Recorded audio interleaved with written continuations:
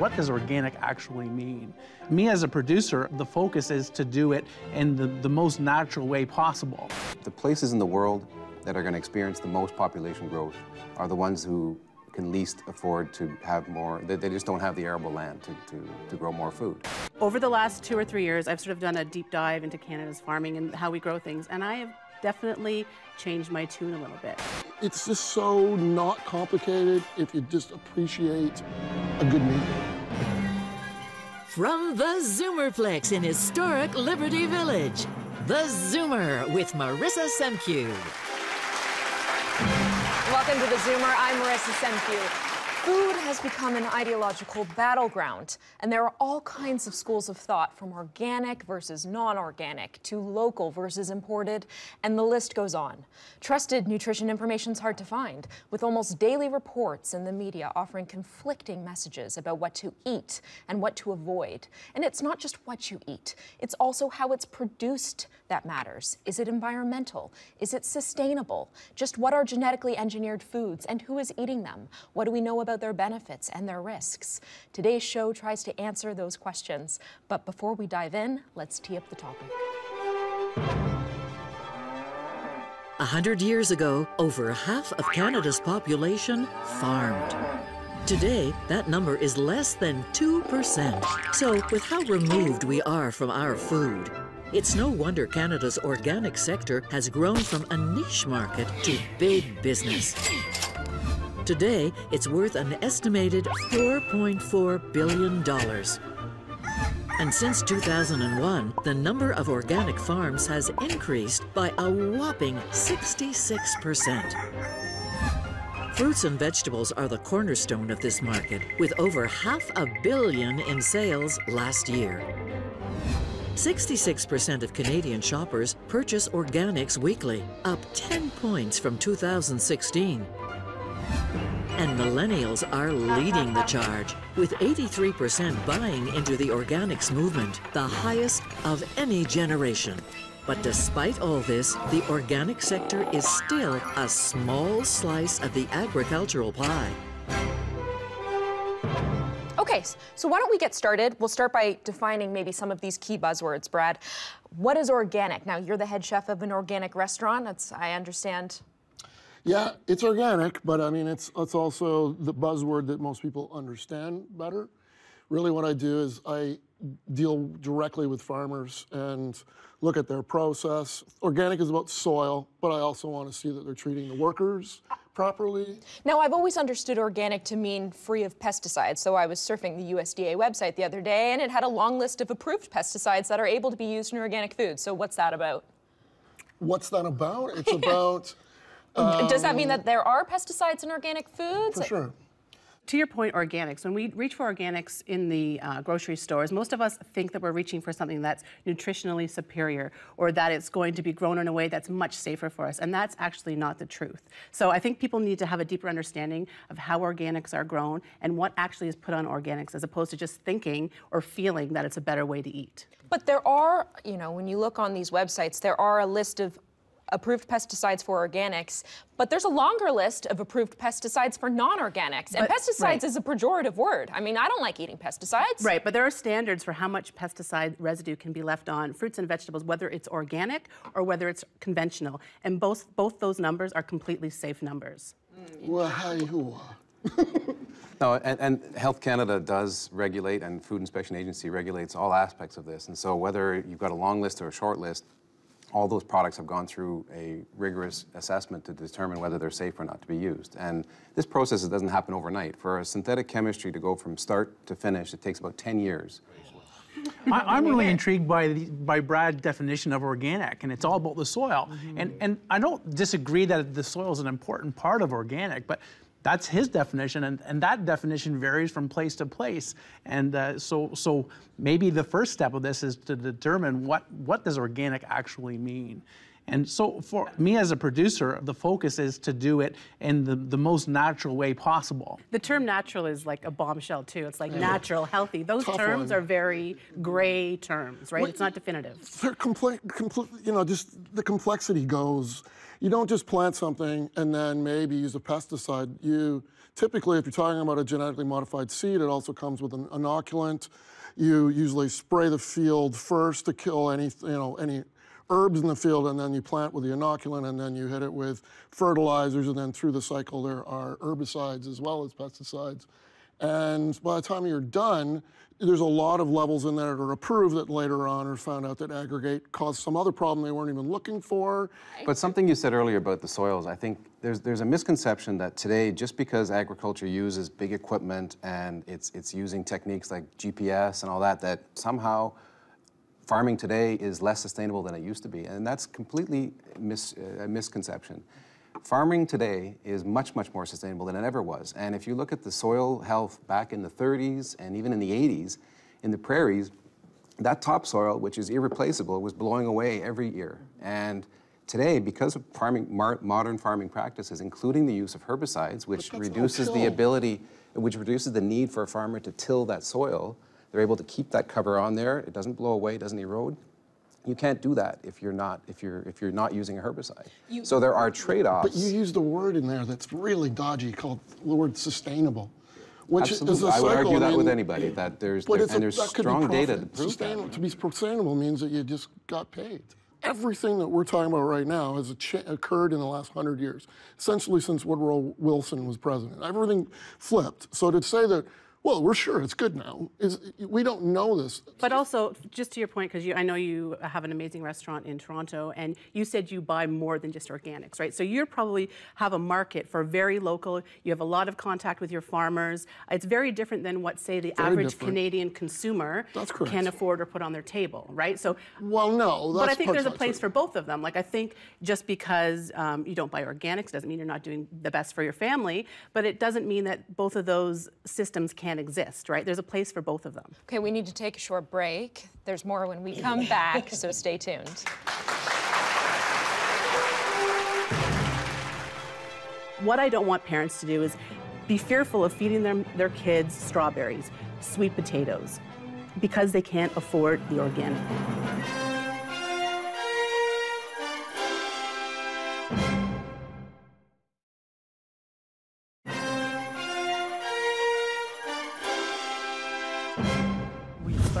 Thinking about how we can apply technology to transform food, and we start looking for all these new food products, but often it's right under our noses.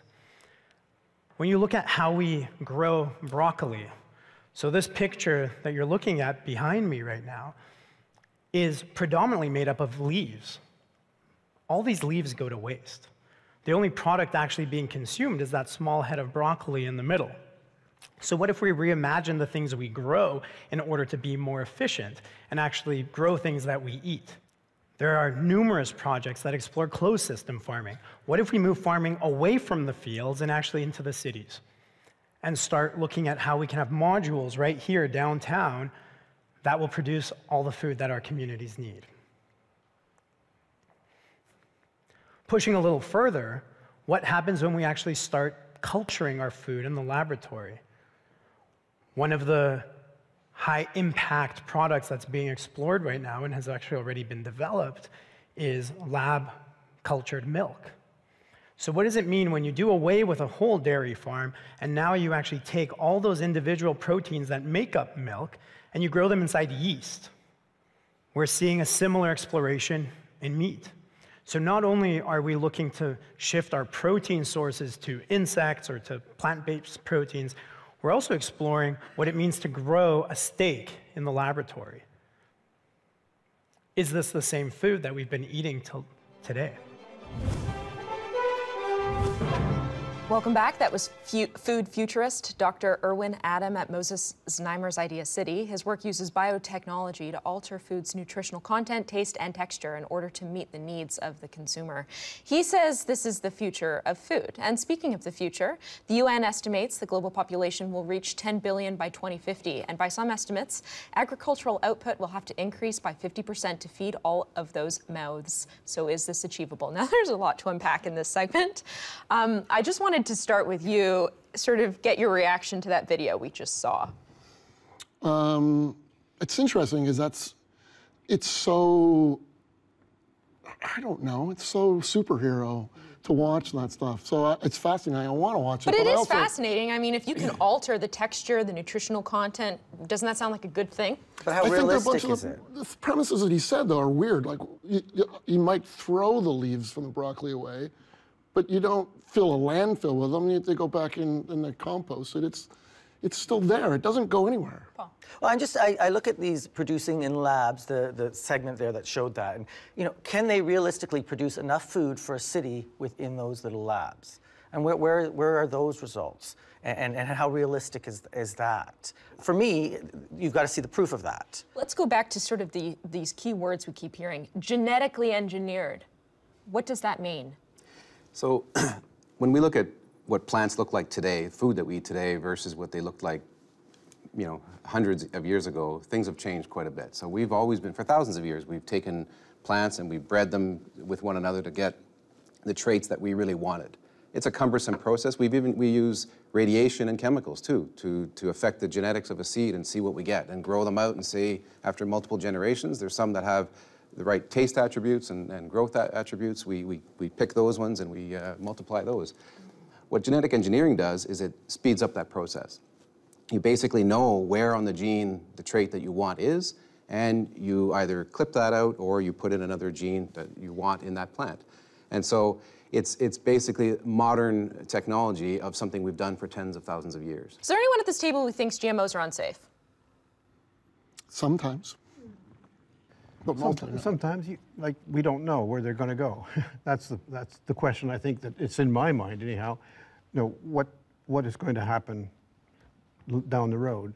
So they've been around for over 20 years now, and there's literally been trillions of meals of genetically engineered food around the world. I suspect everyone in this audience has probably consumed. And there has not been a reportable incident related to the genetic engineering. On a mass scale, anyway. Except for that. Now, when I think about GMOs, I think about the consumer, because I'm a mom, and I was actually that mom 15 years ago that was anti-GMO, that was pro-organics, and that's all I wanted to feed my family. Guilty. Over the last 2 or 3 years, I've sort of done a deep dive into Canada's farming and how we grow things, and I have definitely changed my tune a little bit. I don't think people understand that there's only actually, I think it's 9 different crops that are genetically modified, right, for consumer consumption.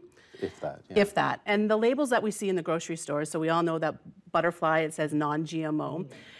That's on products that wouldn't even have a genetically modified ingredient in it. So we're seeing it on, I don't know, bread, for instance. So wheat is one of the hot topics. People are anti-wheat, they're gluten-free. But there's actually no GMO wheat for sale in the consumer market. So my question is, why are we allowed in Canada to put a label on something where a similar product does not exist, where that GMO wheat exists? I know the answer to that. The answer is marketing is... Yes, well, but that's what it is. I agree, but that's all the consumer sees, right? And as a mom who's like, okay, that's not GMO, that must be a bad thing.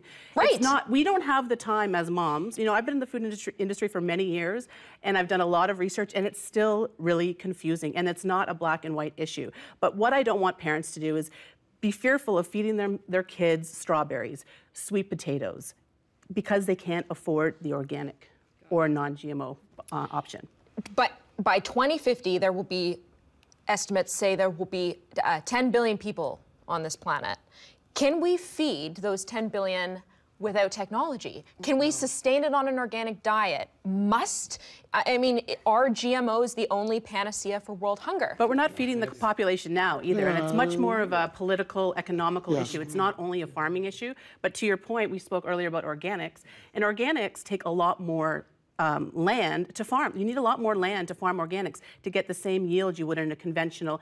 In the larger, I know Brad is shaking his head at me, and that's okay. Well, you're not entirely wrong. No, but I'm talking on the large scale corporate marketing. organics. Oh no, but I'm saying large scale organics, right? I mean, these aren't tiny mom and pop shops anymore. You use the word panacea. I mean, I wouldn't argue that the technologies that are being produced today or that are coming down the road will be the panacea. It's going to be a number of things. The places in the world that are going to experience the most population growth are the ones who can least afford to have more. They just don't have the arable land to grow more food. And so that's going to have to come from somewhere. And Canada, we're very fortunate. We've got a small population and a tremendous agricultural land base, and we have a role to play in feeding the world. And new technologies, current and new, can and will have a tremendous role to play in those markets. But I'm also thinking, you know, as Canadians, we're very privileged to be able to make these choices.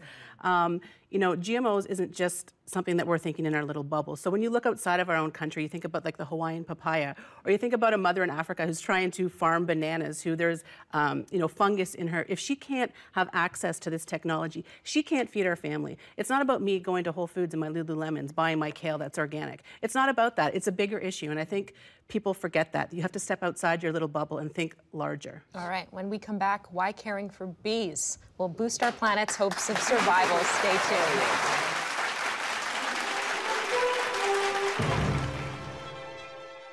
50,000 bees in here, most of them are girls. Who does the work in the house? All the women.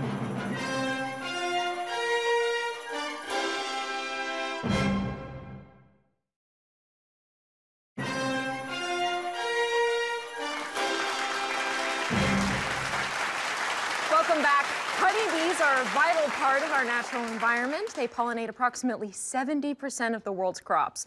Without honeybees, our grocery stores would be near empty. John Kaufman from the Urban Toronto Beekeepers Association joins me now to discuss the importance of bee health to sustainable food production and for advice on how to raise honeybees. Thanks for being here. Yeah, it's good to be here. Yeah. How important is it that we wear these full suits every time we handle honeybees? Well, I think when you start off, it's a good idea because it gives you a lot of confidence. You don't have to worry about being stung, and there's 50, 60,000 bees in a hive, and you get them all buzzing around you, and you just feel a lot more confident.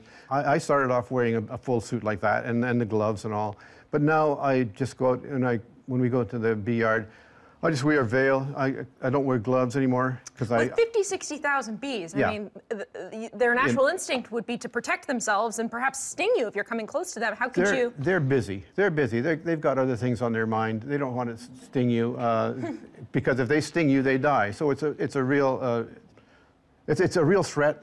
They probably sense you're a friend of the bees. I hope they do. Now, what have we got here? Okay, well, this is a typical beehive. This is what most commercial beekeepers would have. This is Langstroth hive. It was invented in the 1980s by Reverend Langstroth in the States, and it became the standard for all beekeepers because it has what they call movable frames inside, and you can also inspect these hives for disease and pests that might be inside. So this is another component to, before we sort of break this whole thing down. Two vital important instruments. First one is what we call a hive tool. It's just sort of a pry bar, very sharp edges, and a smoker. Now, what is this? What's the smoke? The smoke, we've just put some burlap and some wood shavings inside here, get a little fire going, and put some damp leaves on top so it's a cool smoke that comes out, not a hot. You don't want to burn the bees. And the smoke calms the bees down. There's a couple of theories about what it does. One theory is that it masks the pheromones, the way they communicate, and so they cannot communicate as well. Another theory is that the bees think there's a fire, and so they start eating honey, and you know what happens after you've eaten a big meal? You get slowed down, you want to relax and lie down and sleep. So it keeps them a little calmer. And we come to the hive, we would talk to them and say, hello, we're here. Do they respond? I hope they do. Traditionally, if you've had a death in the family or something's happened, the tradition is to tell the bees. All right. And the bees are supposed to be communicating, not just among themselves, but it's with the universe. So first of all, we come to the hive, you smoke a little bit, smoke them, and let you know there. Then we take our hive tool to open it up. Okay. So we're going to take this apart, like as if I was going to inspect the hive. First of all, I take off, this wouldn't be glued down. I would take off the lid, the outer cover. And we use that to put the hive parts on because we don't want to put them on the ground and get them dirty. So this part here is it's called a quilt box. This is something we use, not all beekeepers do, but we find this really helpful because in the summertime, we fill it with straw or shredded paper.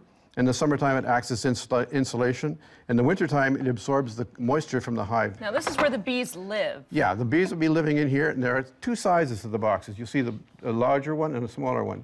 The smaller one is called a honey super. That's where the honey would be that we would take off. And it's smaller because it's easier to lift. This would probably weigh 60 pounds or so, and if you got them piled up 3 or 4 high, it's pretty hard to lift down, especially when you're an old guy like me. Okay. So let's look inside. I'm going to take this down right now. I'll have to crack it open. There'll be our big crack, and then you move that over here, and we'll go into that later. Now, this is called a brood box. This is where the bees have their babies, and this is the frame here. Let's see, I should take this, tilt this a bit so you can see it out there. Maybe I can pull this frame out. Yeah, those are frames. There are 8 frames in here. Now this is a clean frame before the honeybees have. Yep. We would put this in with just like that, and the bees will be working away, and they'll build that up. And I'll show you what they do. Here is that's a pretty ratchet one, but they build that all themselves. That's wax, beeswax. That's the stuff you use, beeswax candles or whatever. You make different things out of it. But the bees make this from their body. They will extrude little flakes of wax from their abdomen and chew it together, and they'll build this perfect little hexagonal frame. And they'll fill this up in probably a week if it's a good flow of And the other thing nectar. that's really neat is it's shaped like a heart. Yeah. And it's always shaped like a heart, isn't it? Yeah, it always is, because what they do when they build this is they hang, just like hang on each other, and so they hang in this necklace-like shape, and so they're building this comb. And it's always this hexagonal shape. This is where all the babies are born. This is where the honey is made as well. And then this is what you're looking for when you're opening up the hive. You're looking for a nice patch of brood. This will be a good, strong, healthy hive. This is brood. That's where the babies are born. There's one right there, just chewing her way out. Oh, by the way, these are all girls. Who does the work in the house? All the women. 50,000 bees in here. Most of them are girls. The boys, the drones, they would just hang out for a little while. All they wanted, they come along, they want to be fed. That's the way it is. Yep. So these are the babies here, honey around the outside. So when the babies are born, boom, they got breakfast ready. And you're looking for that kind of a pattern. And also you're looking for the queen. The queen. She is the mother of all of these bees. So 50 or 60,000 of her daughters. And this one is marked with a blue dot. Some beekeepers will mark their bee so they know the year she's born. Every year has a different color. But you're always looking for the queen, because if you don't have a queen, your hive is gone. Okay, so let's talk about the final product. Okay, You've got all of these bees. They're working toward making honey. Yep. They eat the honey that's down in here, and then this honey is for. Is that for us? That's what we steal. Got it. We steal it from them. Actually, they make enough honey for themselves. They overproduce. They overproduce. They're overproducers. This is the honey frame. That's full of honey. And how would you extract that honey? How you would take a sharp knife and scrape that layer of wax off the top, and both sides, and you put it in a centrifuge, and it spins it around and throws the honey out. Feel that for weight. Is it weight? And what's neat too is these contraptions they're recyclable. Like they reuse them. Yeah, this is one that's been spun out, and the honey's all out of that. So we can just put that back in, and the bees will fill that up, clean it all up, and make sure it's all ready to go. All right. Recycling. Okay, fabulous. All right, well, thank you so much for this. When we come back, expert gardening advice for growing your own root vegetables. Stick around.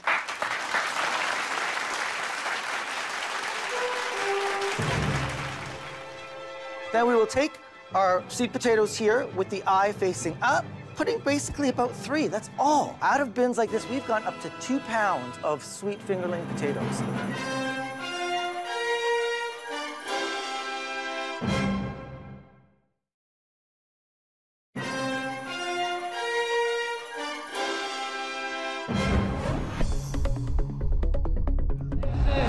Exactly how You live in the city, you maintain a busy work schedule, and you constantly find yourself looking for healthy food options on the go, but all you find are fast food joints.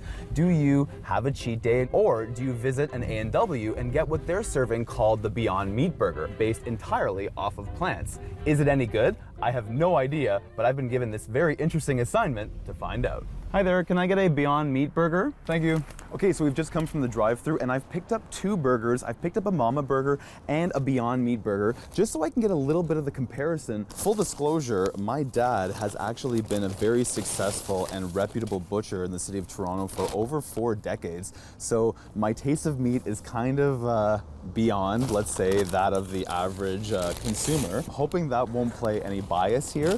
I'm gonna start with the Mama Burger. For an affordable, cheap burger, this isn't bad. It's not taking my breath away, or by any means. Now, I'm really curious to see what this Beyond Meat Burger is all about. It doesn't taste traditionally like a patty would to me, but that doesn't mean I don't like it. As far as substitutes go for meat, this is pretty good. So A&W on their website is proudly advertising some of the ingredients that come within the Beyond Meat Burger. Beets to give it the color and vitamins, as well as yellow peas for some of the protein. So I definitely wasn't expecting a meat flavor. It's more flavorful, I think, than the Mama Burger. There you have it. The son of a butcher man is admitting that the Beyond Meat Burger is better than the original Mama Burger. I do think a plant-based patty actually has more aroma, more flavor than the original Mama Burger did. Check out the Beyond Meat Burger. It's pretty awesome. Thank you, Sean, for that. Now, the best way to know exactly where your food comes from is to grow it yourself. Root crops are easy to grow, but they're not without their quirks.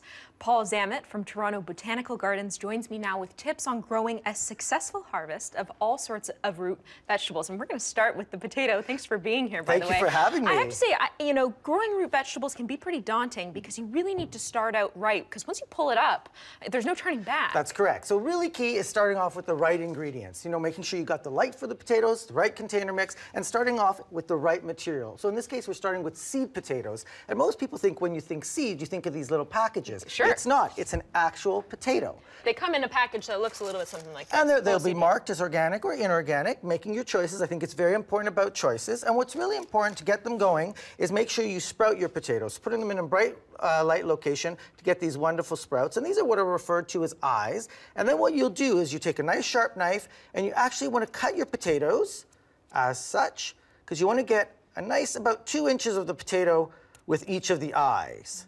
And in this case here, where you've got multiple eyes, like 4, I would leave maybe only about 3. Okay. And then what you want to do is you actually want to let them sit and callus in a bright light location. Inside? Inside.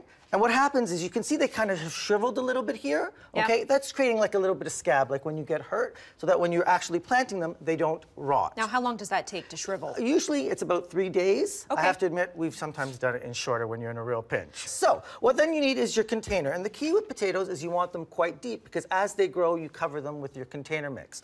So in this case here, we can use this large container here. And notice we've only put a little bit of soil down in the bottom. It's not much. We actually, at the Toronto Botanical Garden, like to use things like recycling bins because they're convenient. We have them, and based on their shape as well. So I'm just going to take some of the container mix here, fill that in, and then really I just want to create a base of about 3 inches. Give that a little bit of a settle. Oh, there's nothing like feeling the earth, and there's all sorts of benefits for getting your hands dirty. Then we will take our seed potatoes here with the eye facing up. And in this size of a bin right here, putting basically about 3, that's all. That's it. Okay? And will they grow to just 3 full-grown potatoes? Oh, no. Out of bins like this, we've gone up to 2 pounds of sweet fingerling potatoes out of 1 bin. How does that, I mean, they don't look like seeds, so it's hard to imagine. It's just a term for them. And so what we would do then is give them a cover up, and all we're doing is just covering just above the eyes, because they will sense the light and begin to grow through that. And then when the shoots get to about 4 to 6 inches, we're adding more of the container mix and continuing to add till eventually the plants come up, they will flower, and then the sad part most people think is because they start to turn yellow. And you're not a bad gardener. That is what they do. Once they're beginning yellowing, they're beginning to ripen, and at that point you can stop watering, and you can get ready to harvest. How much water does this require? Something of this size here, I'd say a couple liters, but checking that Per every day? 2 to 3 days. Okay. No, you don't want potatoes to sit in water because they will rot. Got it, got it. A nice bright 6 to 8 hours of sunlight. And from start to finish, you know, how long would it take for the potato to be ready to Depending on harvest? the type of potato, anywhere from 8 to 12 weeks. So even if you're selecting ones that are shorter and longer, you can extend the harvest. And I have to admit, I've actually done a little bit of digging. It's like a treasure hunt, and you'll find them and collect a few even before the whole thing is ready.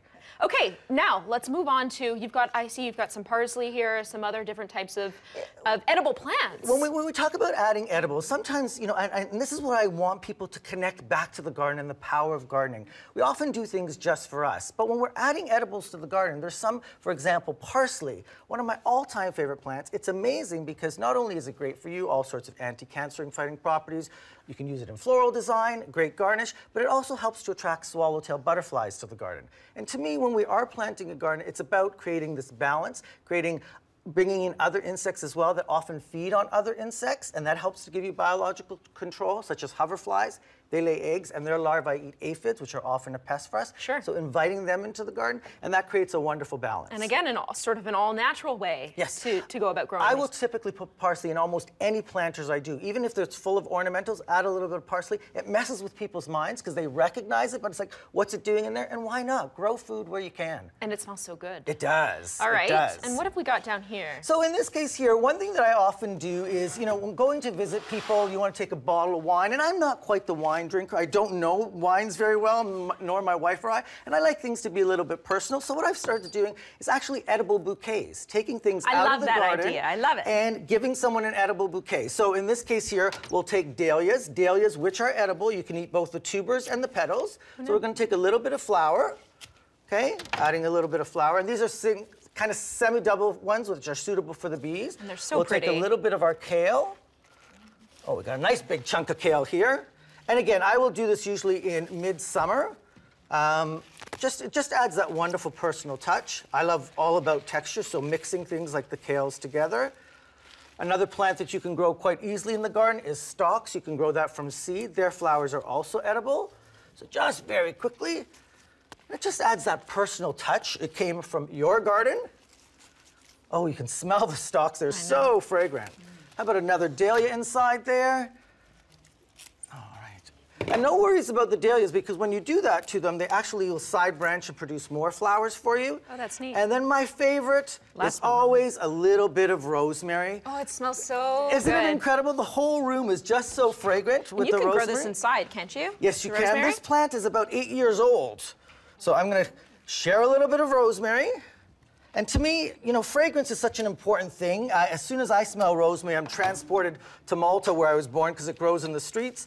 I have wonderful memories of picking rosemary with my grandma, my nana, and there we go. And Look at everything that I'm giving you here, once I've got it done, will be edible. Whoops, one more, and there you go. An edible bouquet just for you from our garden. Thank you. Enjoy. Thank you, Paul. All right, we need to take a short break. We'll see you on the other side.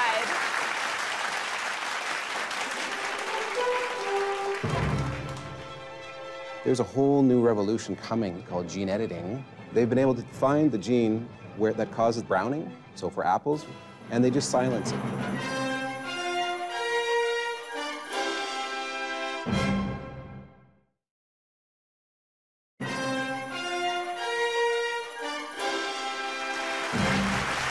Welcome back. It's time for questions from our audience. And now we're going to start with Jane. Thanks for being here. Thank you for having me. My question is very simple. Should we just not buy any product that says made in China? You don't see a lot of produce made in China, but garlic can come from. And I typically buy my garlic in California. So, but for that very reason, because I'm afraid that it's made in China. Go ahead. So one of the things that we do get a lot of from China is apple juice. A lot of apple juice is made from apples in China. And the interesting thing to me is that the Chinese people aren't that particularly interested in eating their own food. They will pay huge premiums to have Canadian food. And so what really astounds me is that Canadians aren't more impressed with our own food compared to the Chinese. Yes. Yes. Talking about garlic, I mean, garlic, you go to a farmer's market and they're overflowing with garlic. I talked to a farmer last weekend and she just said too much garlic. She didn't know what, she was doing all sorts of other new things with it. So the thing that surprises me too is that the variety. Like you can get 15 different varieties of garlic in the farmer's market, you know. One of the reasons for that is that and you know, the Chinese garlic always looks so good. One of the reasons for that is they radiate it. So they actually radiate it to prevent disease from infecting it. So that's a good thing or a bad thing? That's a bad thing. So my answer, short answer would be no, I wouldn't. But don't no, you, you wouldn't. I do think we are getting better. I mean, for a long period, there was all about this perfection and how our foods looked. And I think we've really come a long way, that things don't have to be perfect. I mean, harvest something from your garden. How often is it perfect, but it tastes fabulous? All right, thanks, Jane.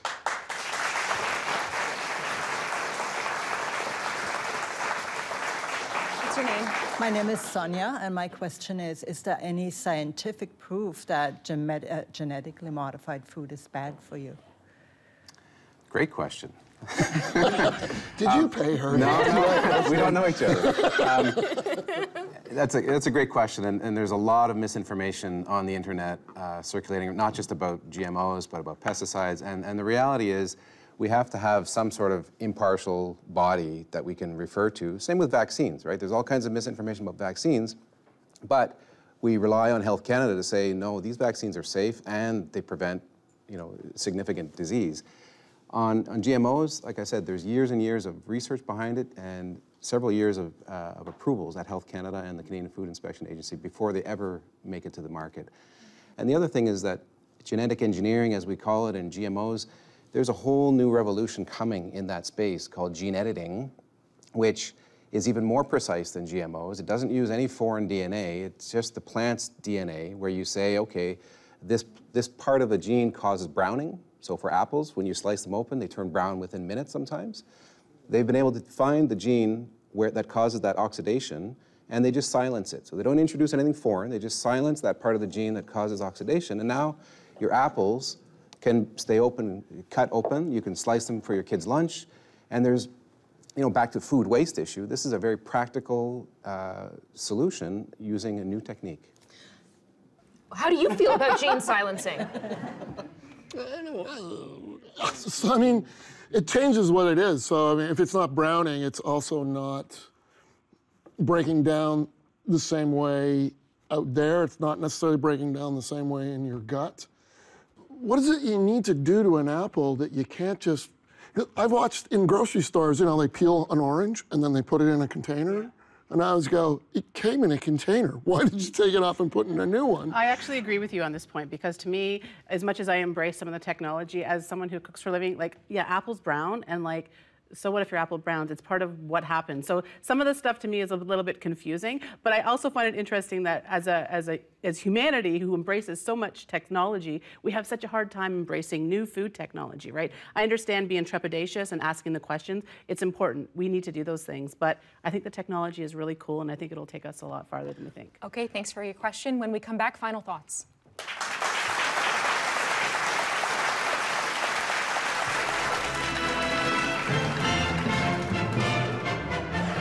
In a previous episode, we discussed home sharing. On Facebook, Catherine writes, "The city of Toronto is getting more and more expensive to live in. It almost seems like a no-brainer to co-rent or co-own property." In another episode of theZoomer, we spoke about downsizing. Matthew tweeted, "As much as I love the place I called home for 35 years, I knew I was getting too old to keep up with the amount of maintenance my house needed. Downsizing was the right move. #downsizing. Keep the comments coming in and connect with us on Facebook, Twitter, and via email at rsvp@zoomermedia.ca.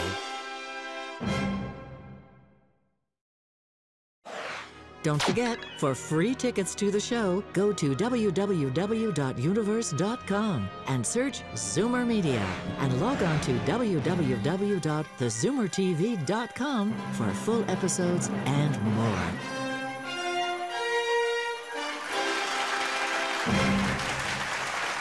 welcome back our panelists who will leave us with their final thoughts. And we'll start to my left, Brad.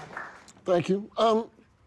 I think the solution to a lot of what we're talking about is really to teach everybody more about food. So, you know, we would be doing early childhood education, you're talking grade 3, 4, 5, just basic stuff, how you boil water, where food comes from, and how you cook simple meals. It's not about organic or not. It's about eating really good food. Don't eat wads of bad things. You don't need sugar in huge quantities, but have candy, enjoy life. It's just so not complicated if you just appreciate a good meal. So I think it's really important that we try to find foods that are back to the basics. So eating fresh fruits and vegetables is a primary should be a primary goal. Whole grains, the closer it is to its natural state, the better, and avoiding highly processed foods with the MSGs and so on and so forth. Mine would be, you know, be careful of the information that's out there. There's a lot of information, sorting it out, but learn the power of your choices and learn that by growing something, you have a lot more control, not only what's in your food, but the effect that it has on you. And we see that on a regular basis. So I would say everyone get gardening, grow something that you can eat. Yeah, I guess I would come back to the whole idea that 70% of what you eat is being pollinated by insects, not just honeybees. The honeybees are only a small portion of that.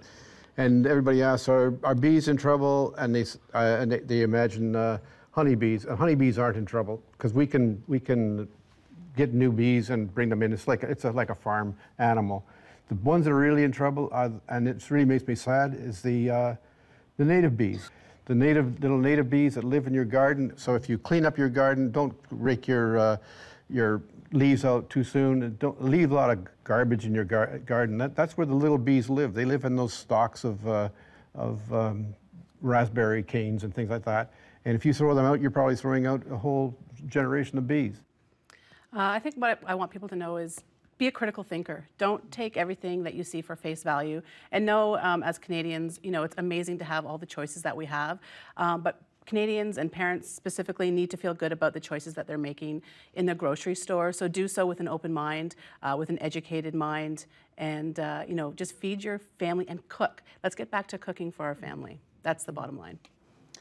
Yeah, my main message would be that, you know, Canada, we're very fortunate. We've got a very sustainable and productive agriculture system, and I think people should focus more on eating a balanced diet, lots of fresh fruits and vegetables, than worrying about whether or not the production system was organic or not. And that's the main message. We know we can improve health outcomes by eating more fruits and vegetables.